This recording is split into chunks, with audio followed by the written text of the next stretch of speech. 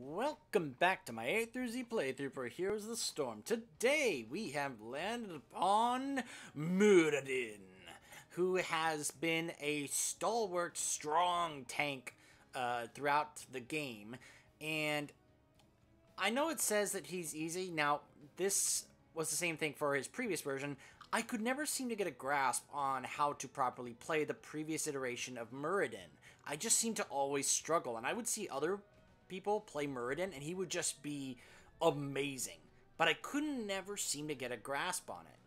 Well, fortunately, a talent rework happened very recently for Muradin, which took a couple of talents here and there and put them into his base kits, such as his Stormbolt especially. A quest where if you hit 25 of them, you can be able to unlock the two talents. One was Pierce an additional target, plus they have now a built-in battle momentum into that as well. Not just for Stormbolt, but they also changed his Avatar level 20 talent where you actually can get a battle momentum for both Thunderclap and Dwarf Toss.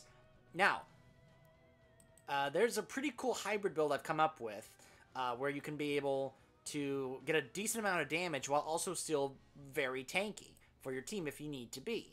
I still say you should not go for Haymaker if you are a solo warrior Muradin, but I will say that they did, I think, yeah, instantly gain one charge. So if you need that and you're a multi-warrior comp, maybe, but I still think Avatar is really good, especially the fact that it now gives you 20 armor and a battle momentum for your Dwarf Toss, which is just really good, especially with the upgraded talents.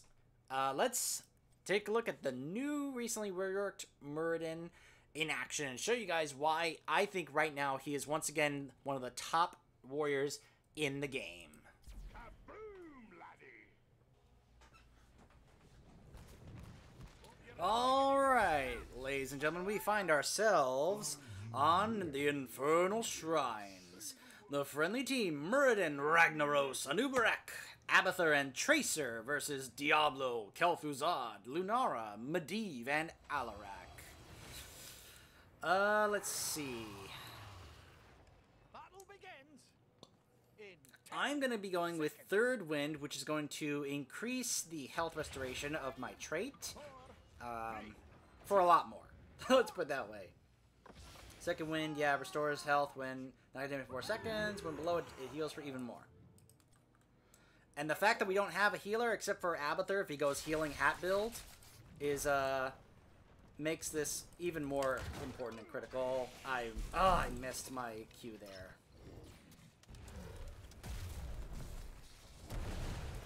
Gotta be very careful.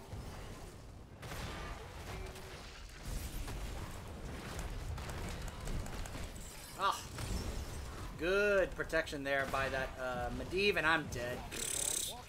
I jumped in to help the teammate, and I died. They just were all over us there, and we are losing this fight right off the bat.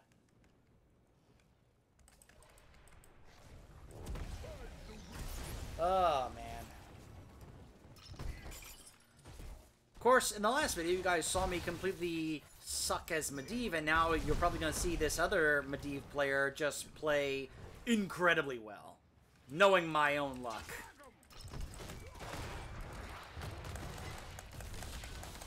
Can we finish this Kel'Thuzad off? Yes, we do! Very nice, Anubarak. So we do have two warriors. It's myself and Anubarak, but I still feel like I would want to do Avatar rather than Haymaker.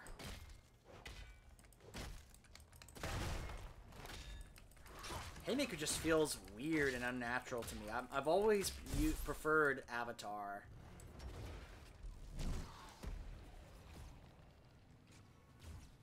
Of course, hiding in the bushes and such is completely pointless when they have a Medivh. Now, our Tracer, she's in trouble. Ah, I missed my Q against that Medivh. That hurts. Oh, no! Oh, I didn't know that was going to happen. Alright, at level 4, I'm going to be going with Thunderburn, where it's going to go off a second time for half the damage if I use it against an enemy hero. Unfortunately, it looks like we have one of those Lunara opponents that is going to be constantly attack stepping. A good Lunara player, in other words, which is so annoying to go against. And of course, you guys also saw me do really badly as Lunara myself. There, we got my first stack there. Not my first, my third, I guess I could say. Fortunately, I'm also slowed by the Lunara, so I couldn't be able to get in there and help, but fortunately my teammates were able to get in there and finish her off. I think I did notice that my Tracer and Abathur teammates are, like, really high level, so that's good to know. Go ahead and put there. You can see it goes off a second time because Diablo was right there when I used it. He is so low, but all my stuff is on cooldown. Let me go ahead and go over here. Sippy Cup to get back some more mana. I obviously don't have to worry about health when I'm Muradin, but I do have to worry about mana. There we go.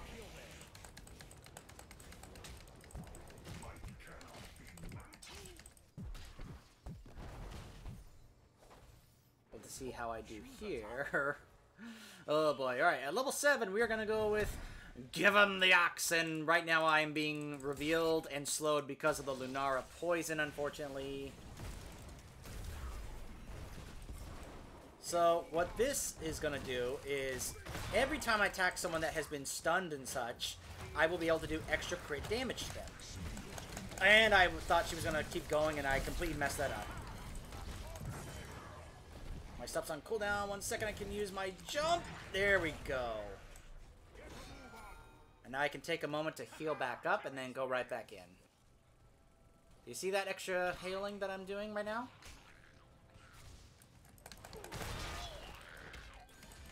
And they took a moment to go ahead and get that camp.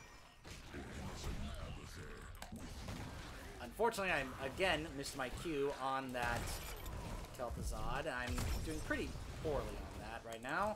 I want to jump in and get that Kel'Thuzad, but I know if I do,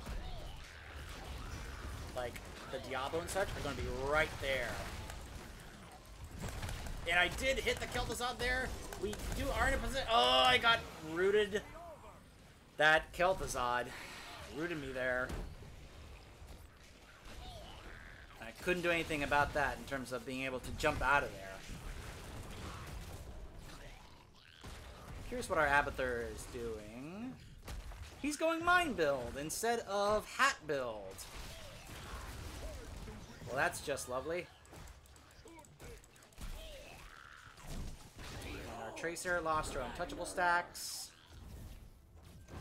They got the Punisher.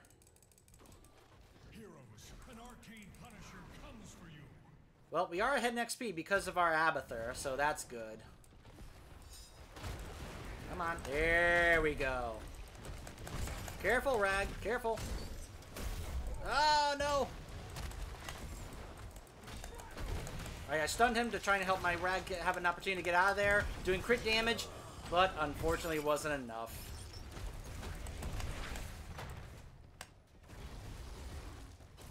There we go, got another stack for my my Stormbolt, my Q. Unfortunately, our Tracer was not really able to get out of there. Completely mistimed that. The enemy team now does have their ults, and we do not, so that's a problem. Gonna go ahead and do that, put the stun there on the Kel'Thuzad. Unfortunately, I am now getting burst down by the Kel'Thuzad. Gonna go ahead and jump out of there and take a moment to heal up. It kicks in, and look at that healing. Look at that healing. Gonna go with Avatar to try and make myself more tanky for these fights with all the damage that I am encountering right now. And our Tracer just went down there. Holy moly, my enemy team came down and Killed 3 of the enemy team, and I wasn't even aware of that and went over to help out. But look at my health. I'm already back to full health. Muradin feels great to play without a healer. You don't have a healer to heal yourself? It's okay. Just get out of the fight. Take a few seconds to avoid damage, and you'll heal right back up.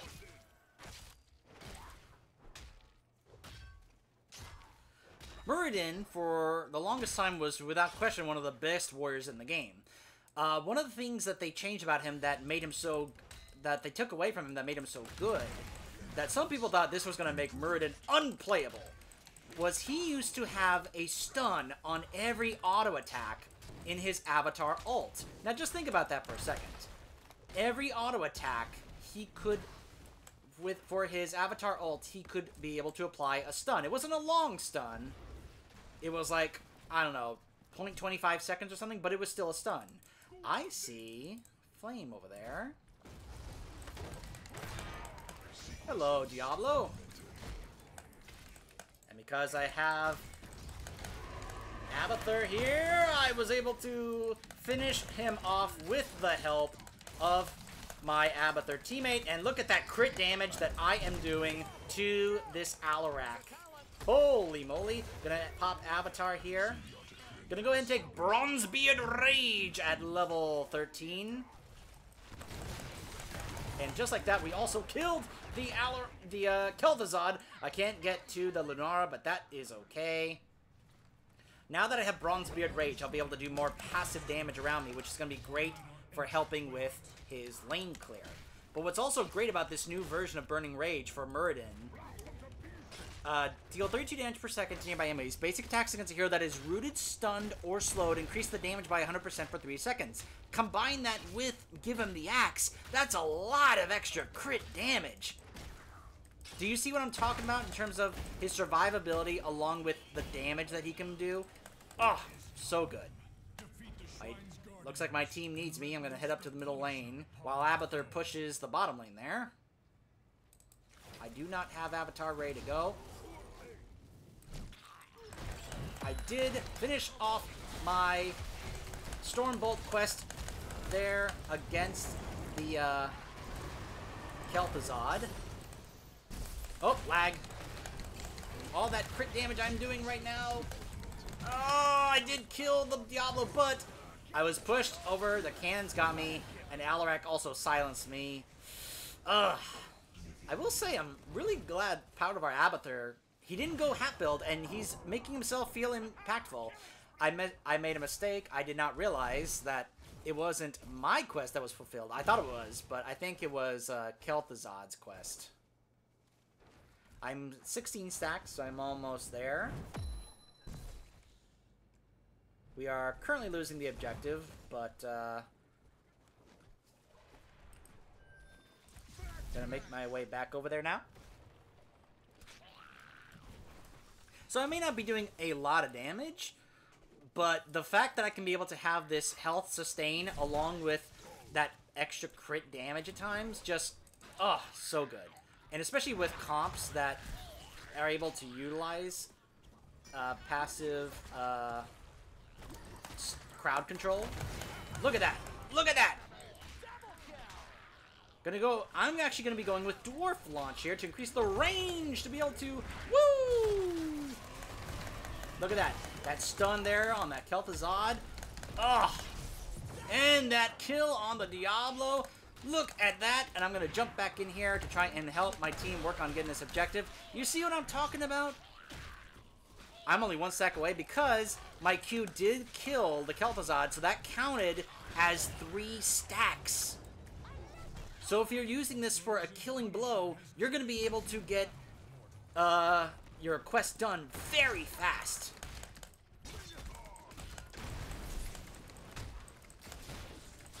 See whether or not the Punisher is going to jump on the an enemy player here. Finish my quest against that Medivh. Gonna take a moment to be over here, let my trait kick in.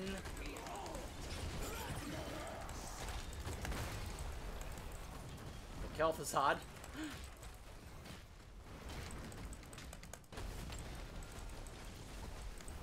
Probably should be attacking that keep along with the Punisher, but I do want to open it up so that the, Unfortunately, I missed my cue there. But I can pop my ult in just a second. There we go. And I'm able to hit 2 targets at the same time.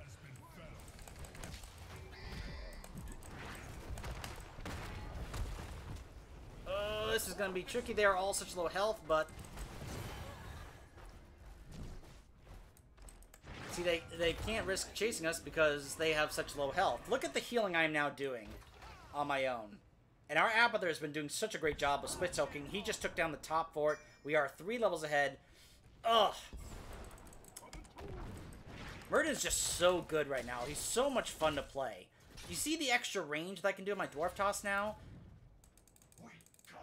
You guys, I've said it before. I love abilities that give me the capability to either engage or disengage. And the fact that I can do that, Dwarf Toss doesn't only increase the range, but if I hit an enemy hero with it, I reduce the cooldown by 3 seconds. Now, if you combine that with the level 20 upgrade of Avatar, that means you are going to have extra ways to decrease the cooldown of your Dwarf Toss. Does he need me? And they kind of do. Although I think this was kind of risky. I don't really think there was a reason to do this.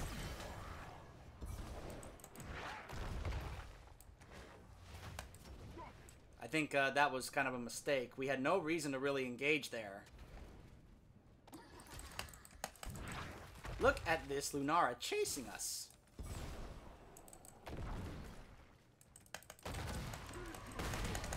Oh my goodness. Wow. Look at how they're chasing us. Why did this Tracer come down here? Oh, to kill the Lunara. Okay.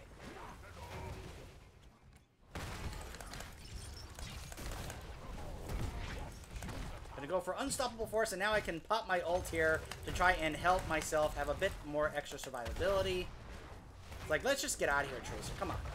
Tracer, let's go. I did pop my ult for that, but I felt like there was no reason to engage there. We were just feeding them kills, giving them an opportunity to get back into the game. Gonna Hearth back to get full mana. Fortunately, as I said, our Abathur's doing a really good job.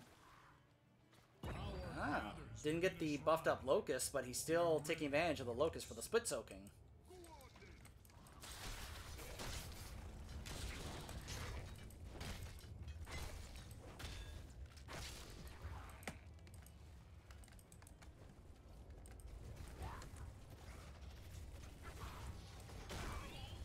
So, you know, got 5 kills. So you're not necessarily about getting top damage. I mean, I suppose you could try, but that's not what Muradin is meant for. He's obviously a warrior. His main job is to tank for his team. But the fact that he can be able to tank, take a lot of damage, as well as do crit damage is just so good. And the enemy team is now soaking because they realized, maybe we should soak and try and get to level 20 since they have 20 and we don't. So I can understand them doing that. Finish that off, so now that's going to push bottom lane. They are still up here in the mid lane, so they're going to have to come down here and deal with this. We might cut them off here, actually.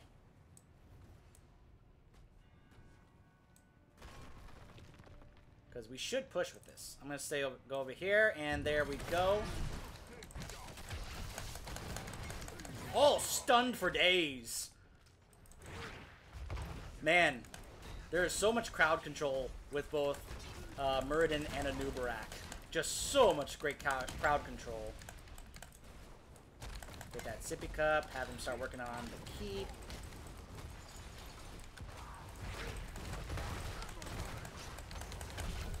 There we go. There we go, pierced him with my Storm Bolt.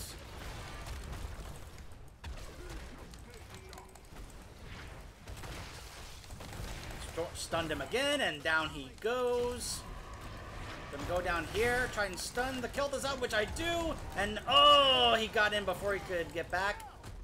And I can jump over the core, continue to attack the core. And yeah, GG. You see what I mean about how good Muradin it feels now? I felt so confident in my tankiness as well as my damage. Just that passive crit damage. Hey, there we go. Tanked a bit more than the, yep, GG. Than the, Anubrak there. But he just feels so much better now. The fact that he has, some of those Stormbolt talents now built into his kit as a quest, so that if you're able to land those well, you can get rewarded by being able to have the Pierce next additional target, plus have the battle momentum, and then add the other battle momentum abilities in there with others, such as with the Dwarf Toss extra range at 16. So I hope you guys can see what I'm talking about here with this build. Just it's such a great combo. I feel it just feels that way. Third Wind at level 1, Thunderburn, Give him the Axe, Avatar, Bronzebeard Rage, Dwarf Launch, and Unstoppable Force. You see how, like, if you have a team with all these slows, roots, and stuns, and keep in mind you have your own slows and stuns built into your kit, and then you get Bronzebeard Rage to be able to add more crit damage along with this, and then being able to land your Dwarf Toss if you play aggressive against enemy opponents, that you can be able to reduce his cooldown, and then have it reduce his cooldown even more with this. It's just, it feels so good that you can be able to go in there with lots of health, take a lot, while do some crit damage to not necessarily do lots of damage, but enough damage to kind of make them go, oh, maybe I should turn around and run away. So he feels good enough to be able to trade with various different heroes. It just feels real great to play Muradin right now. I really enjoy playing him. I didn't really enjoy playing the previous version, but this new reworked version, oh, so good. Just love playing this new version of Muradin. So great. Up next, we're gonna be playing one of my favorite characters, the Murky himself, Sir Markalot. Murky, one of the most polarizing characters in the game, because he's so adorable and cute, but no one ever really wants him, even though at times he can be really good. And he can be such a nuisance to the enemy team. We'll talk more on that when we come back. Stay tuned.